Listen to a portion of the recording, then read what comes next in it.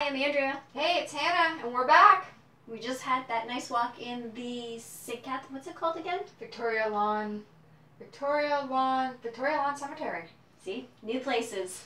As we started out saying, when you could barely see us in the dark, not sure if anybody saw the eyeballs behind us. That was my dog out for the walk with us.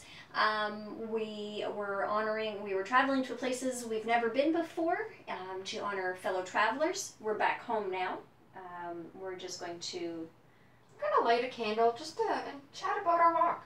What we went through, what made us laugh, what made us ponder, what scared us. light a candle. Oh, sorry. Oh, there it goes.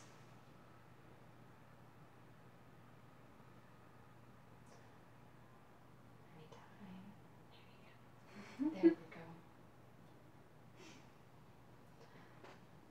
What I thought was cool was when I decided to turn the radio on and Carry On My Wayward Son was playing.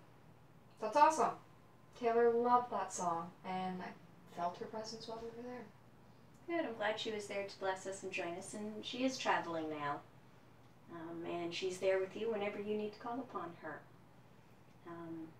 I was thinking of travelers as well. I have family in Europe right now, so I'm wishing them well. I'm getting Facebook pictures, but still worried about them. It's a scary place to be.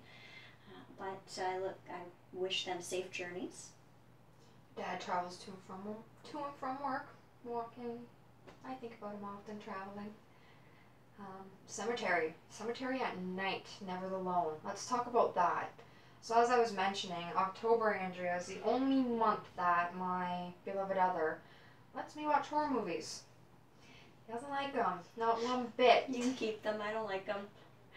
So we've been watching all sorts of movies all month so far, and I'm just scared. The whole time, every time a stick was creaking in the background or something was going off there, a stick was falling, it scared me. When we were walking?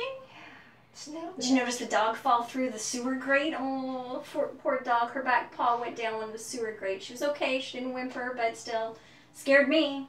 Having her there made me feel safer. No clowns are going to pop out anytime soon.